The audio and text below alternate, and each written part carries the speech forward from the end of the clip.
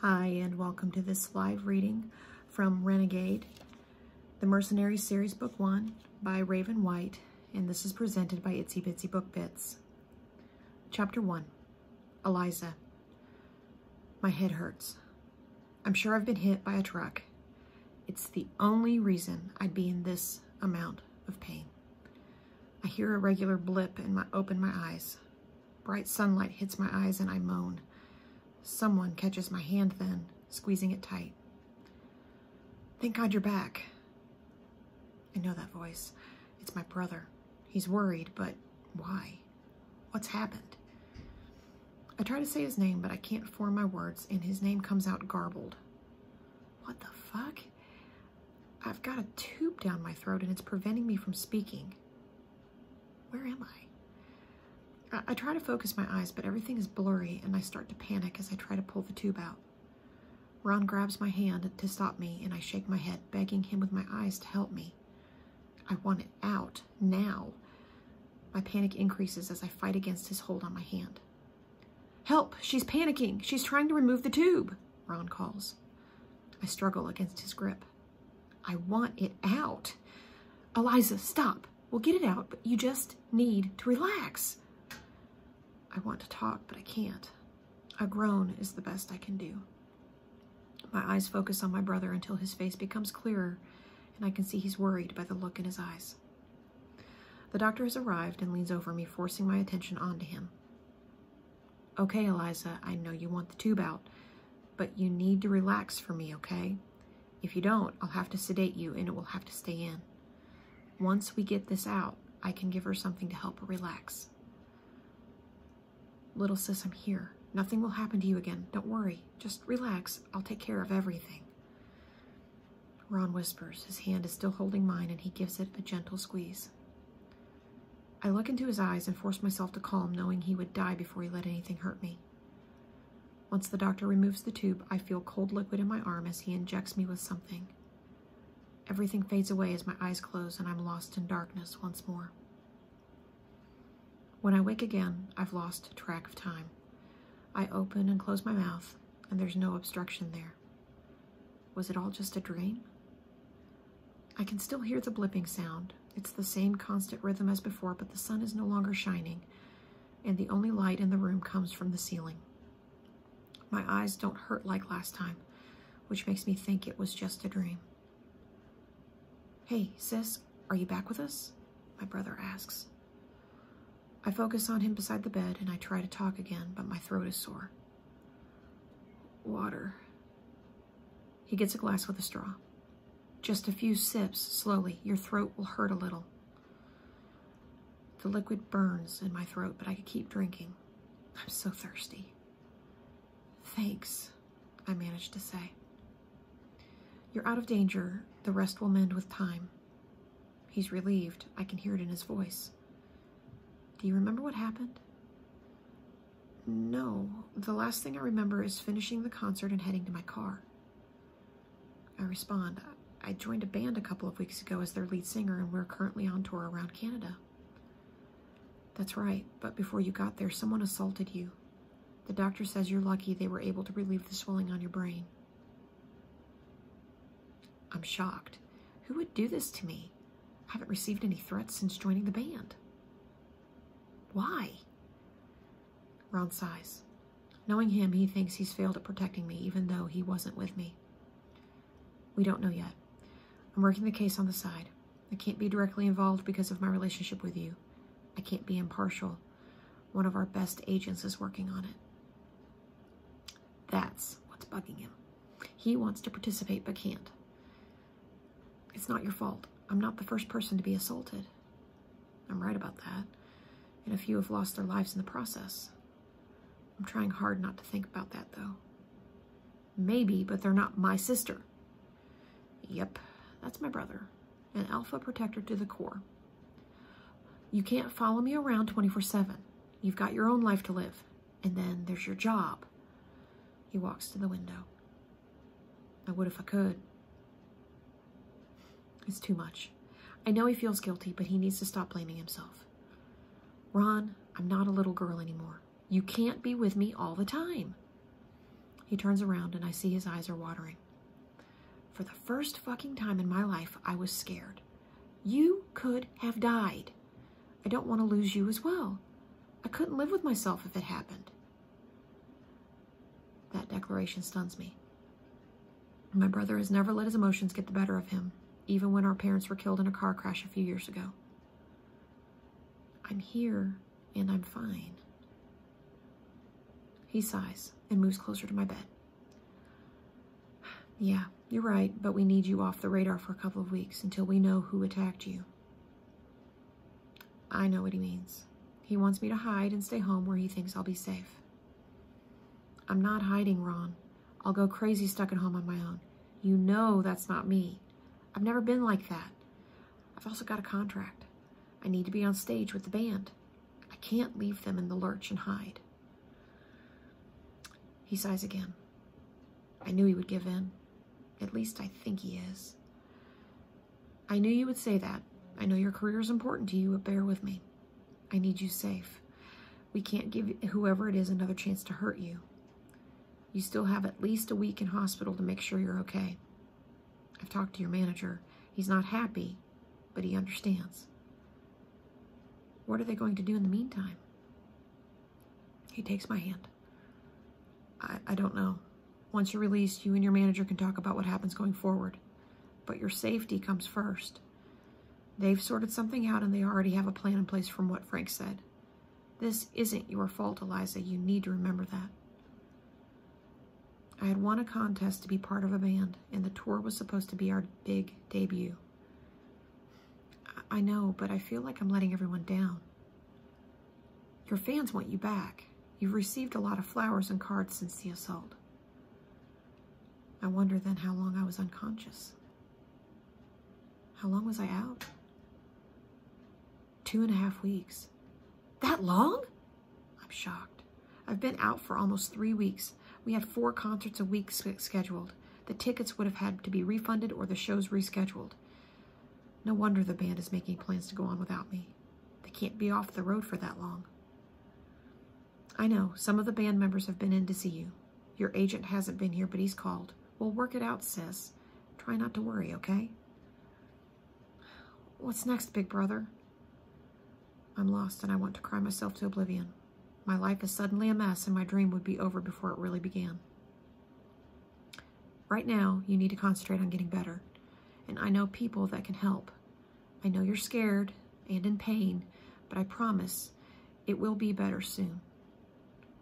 I let him comfort me, but I'm scared. Renegade. I look at Hacker. Have you figured out where she is yet? Maybe. I'm not sure. I'm getting there, though. I'm currently on what is supposed to be an easy assignment. Our former teammate and friend Dean, or Ice as he's more commonly known, asked Hacker and me to help a couple of his lawyer friends to locate Susie, the woman they are in a relationship with. Right now, we're in a hotel room checking the information we have so far, which isn't a lot. I'm pretty sure she goes to that cafe each Thursday morning. I've seen the CCTV for the last couple of weeks, and she's there every Thursday. Have a look and tell me if you think it's her. I look at the footage and agree it's Susie, which confirms what Jonathan told us about her personality and the fact she likes order and routine. Tomorrow is Thursday, so it's the best opportunity to go to the cafe and follow her back to where she's staying. When did Jonathan and Simon arrive? I ask. Their plane lands in the morning, but one of us will have to go. She could bolt if she sees them.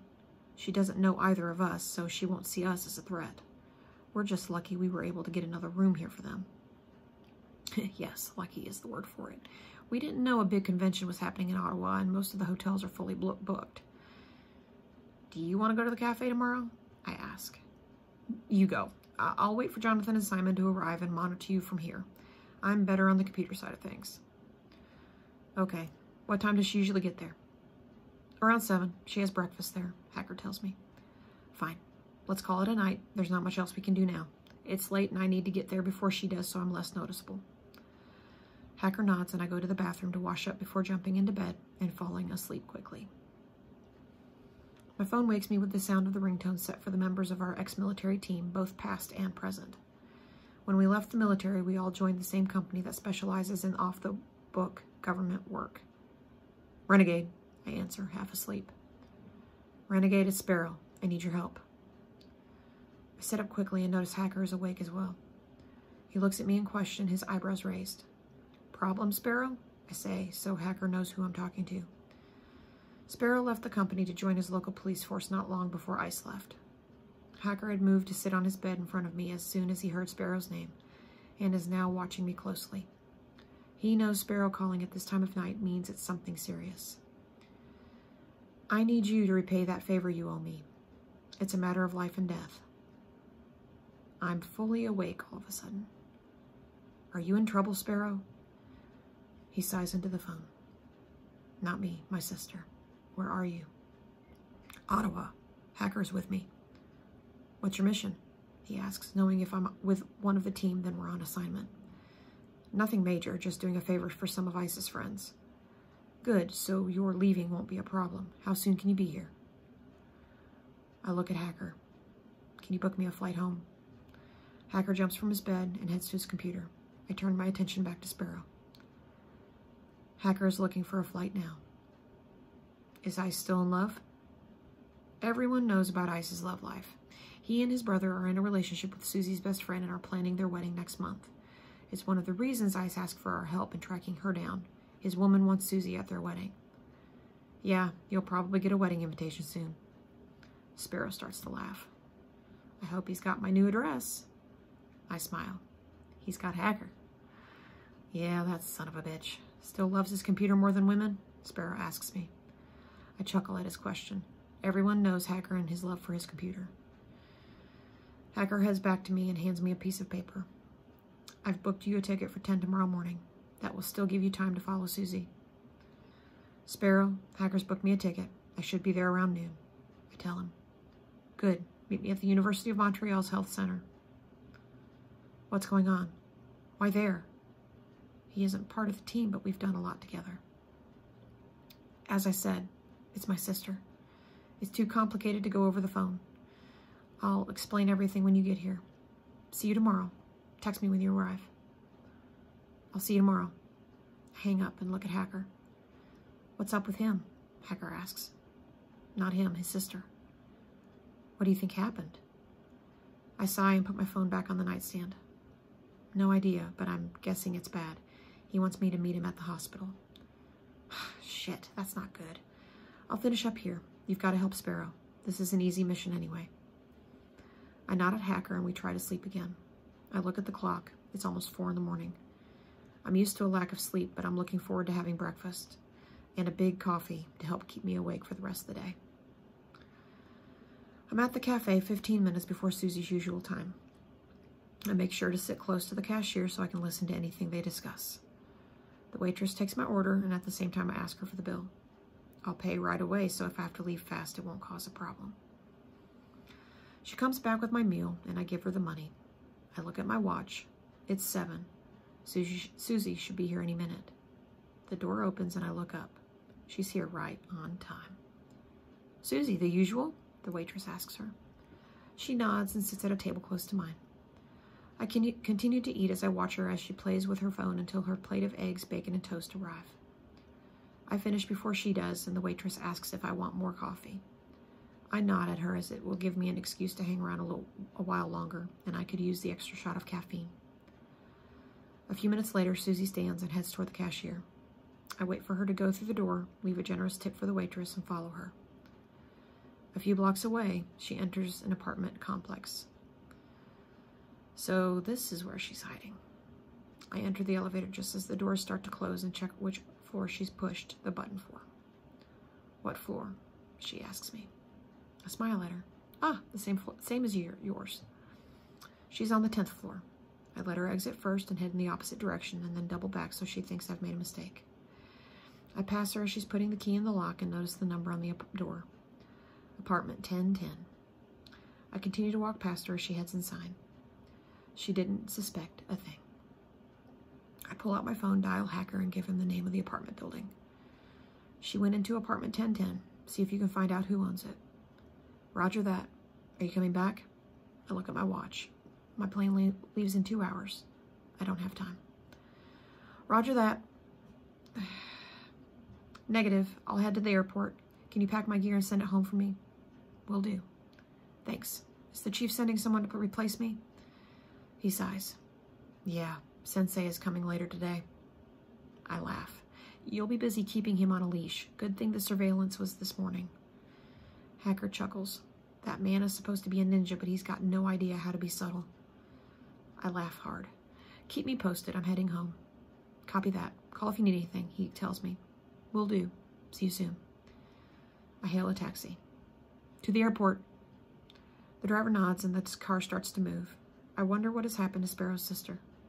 I've never met her, but have seen a couple of pictures that Sparrow had with him while we were deployed. All I remember is that she's young. Traffic in Ottawa is worse than Montreal, but I still board the plane on time.